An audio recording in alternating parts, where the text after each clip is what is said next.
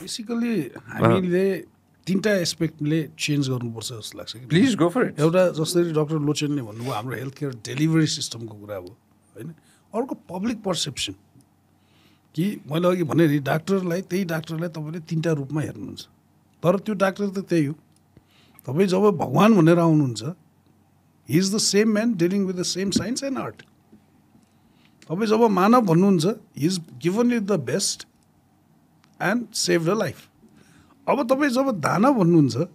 त्यो जुन राज्यले तपाईँले पैसा तिराउन लागेको छ त्यसको सर्टेन एमाउन्ट उसले मजदुरी पाउने हो र त्यो level of if you have a cup of T it depends on where you have it it's similar where you get treated होइन यो पर्सेप्सन हामीले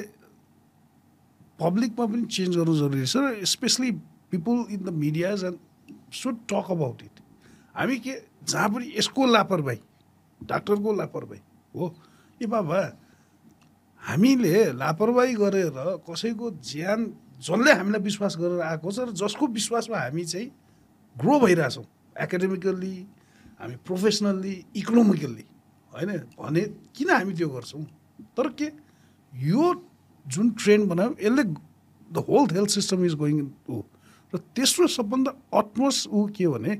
we believe in unity फ्याटर्निटी and service unity among us professionals होला फ्याटर्निटी हाम्रो science जोगाउनु होला तर सबभन्दा important त सर्भिस हो भने तपाईँहरूलाई सेवा गर्ने वातावरण हामीलाई पनि बनाइदिनुहोस् भन्ने चाहिँ हामीले त्यो डाइरेक्सनमा हिँड्नु पऱ्यो कि अहिले होइन कि अब कोही डाक्टर भेटेन भने किन भेटिएन भनेर होइन के समस्या भएर ऊ भेटेन अहिले सिम्पल अब हिजो जस्तो भयो तिनजना हामीले डाक्टर साहब लुज गऱ्यौँ the whole nation is morning होइन अहिले मेरो हस्पिटल चलिरहेछ यसलाई हो किन नोटिसै के भनेर अत्यावश्यक सेवा बन्द नगर त्यो त मेरो फ्याटर्निटीको भाइ बहिनीहरू बित्दा पनि मेरो साथीभाइहरू त काम गरेर बस्नु भएको छ नि त्यो सेन्टिमेन्ट त बुझिदिनु पऱ्यो नि main important doctor patient relationship हो त्यसमा हाम्रो पनि रोल छ कि अब the gap between doctor and patient चाहिँ हामीले गर्नुपर्छ डक्टर र पेसेन्टको चाहिँ रिलेसन चाहिँ कृष्ण र अर्जुनको जस्तो छ कि जस्तै अब गीतामा 4वटा अध्याय हुन्छ नि पहिलो अध्यायमा अर्जुनले हान्न मान्दैन होइन धनुबाण चलाउन मान्दैन अनि कृष्णले उसलाई बुझाउँछ कुराहरू पहिलो अध्याय अब उसले केही पनि बुझ्दैन पेसेन्टले अब के अरे अर्जुनजीले त अब किन भन्दा के भन्यो होइन लाक्स क्वेसन्स होइन दोस्रो अध्यायमा क्वेसन्सहरू जान्छ अनि त्यसै गरिकन पेसेन्टले हामीलाई सोध्छ मैले ल पेसेन्ट आउनुभयो तपाईँलाई एपेन्डिसाइटिस भयो भनेर भनिदियो भने उसले के हो एपेन्डिसाइटिस उसलाई बुझाउनु पऱ्यो त्यो अपरेसन गर्नु पऱ्यो उसले मान्दैन अपरेसन गर्न नमानेपछि उसको अपरेसन कसरी गर्ने के गर्ने भन्ने कुरा तेस्रो अध्यायमा उसले एक्सप्लेन गरेपछि चौथो अध्यायमा उसले धानु चलाए जस्तै अनि ऊ पेसेन्ट सुत्ने हो यसमा डक्टर पेसेन्ट रिलेसनसिप एकदमै इम्पोर्टेन्ट छ जुन विभिन्न कारणले अहिले हामी तर यो बिचमा मेडिकल एसोसिएसनले थुप्रै कामहरू गरेको छ जसले गर्दाखेरि चाहिँ डक्टर पेसेन्ट रिलेसनसिप चाहिँ त्यो जुन ग्याप छ पुरिँदै गएको छ पहिलेभन्दा अहिले र कोभिड पछाडि पनि सबै चिज नेगेटिभली हेर्दिनँ म कोभिड पछाडि एटलिस्ट डक्टर्स र मेडिकल फर्टर्निटीलाई हेर्ने नजर केही न केही रूपमा पनि चेन्ज भएको छ एन्ड आई होप हामी as a medical association we are trying to bridge that gap जति सक्दो त्यसलाई अझै कभर गर्न खोज्छौँ र सायद त्यो रिलेसनसिप भयो भने डक्टर र patient first party second party जस्तो हो हामी दुईजना मिलिसकेपछि कसैले पनि हामीलाई सिध्याउन सक्दैन जस्तो लाग्छ र यसमा एउटा लास्ट कुरा चाहिँ म के थप्छु भने पोजिटिभ एस्पेक्टमा मलाई छुट्नु मन छ होइन हजुर जस्तो अब साथीहरू नै भनौँ मैले होइन मैले पाएको छु म खुसी छु होइन र प्रोग्रेसकै बाटोमा लाग्छौँ जस्तो चाहिँ मलाई लाग्छ होइन त्यो एकदम त्यो डुम एन्ड ग्लुम मात्र छैन जस्तो मलाई लाग्छ होइन so thank you so much doctor me thank you so much doctor Anil thank you so much best lock to you last एउटा शब्द म आउँछु thank you so much for coming होइन राइट एट द एन्ड केही भन्नु मन छ भने प्लिज फिल फ्री यो हामी डक्टर बिरामीको जनताकै लागि हो होइन किनकि उनीहरू भन भने मेरो लागि त डक्टरै होइन नि त अरूकै लागि हो हामी सेवाकै लागि हो होइन तर सेवा भनेको दुई पाटो हुन्छ कि रोटी दुईतिर पाक्यो भने मिठो हुन्छ त्यही भएर अहिले हाम्रो प्रेसिडेन्ट लोचन डाक्टर साहबले भने जस्तो होइन I think we lack that charm also होइन जुन physician patient relation doctor patient relationship त्यसमा हामीले एकदम ध्यान दिएर हामीले हाम्रो बिरामीसँग सक्दोभन्दा धेरै एक्सप्लेनेसन गरेर उहाँहरूको मन जितेर दिने हो त्यो दिन नि सरकारले बाटो बनाइदिन पर्यो Thank you so much for your time. Have you heard about Betayo app? It's an all-rounder platform that provides professional services for your household and business needs. Download Betayo and use the code ONAIR and get 25% or up to rupees 500 off on all services. Abba, no jhanjat at all. Let's get back to the show.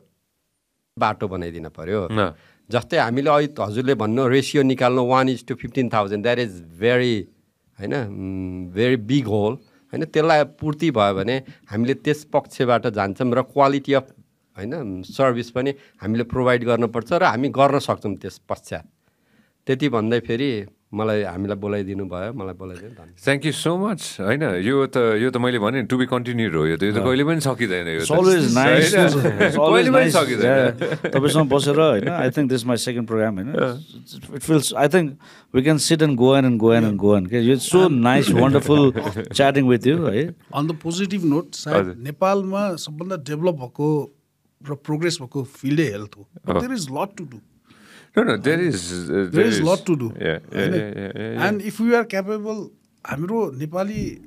डाक्टरहरू विदेश गएर हामी capable छौँ भने नेपालमा पनि capable छ त्यो चाहिँ बनाउन सक्नु पर्यो.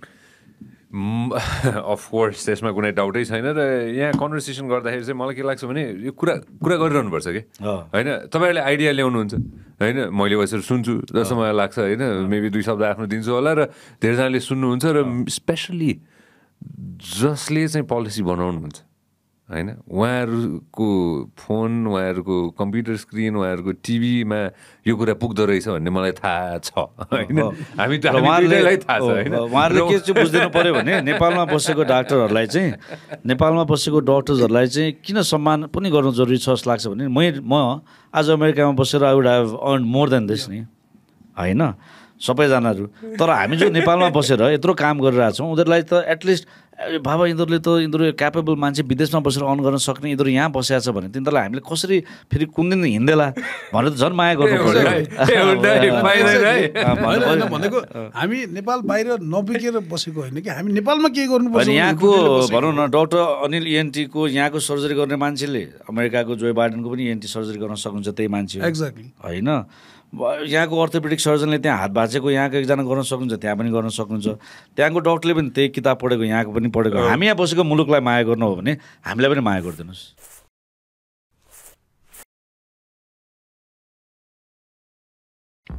This program is brought to you by Vyas Studios. Thank you very much for supporting the podcast so far, and if you want to see more content, more shows, then make sure that you subscribe to our channel.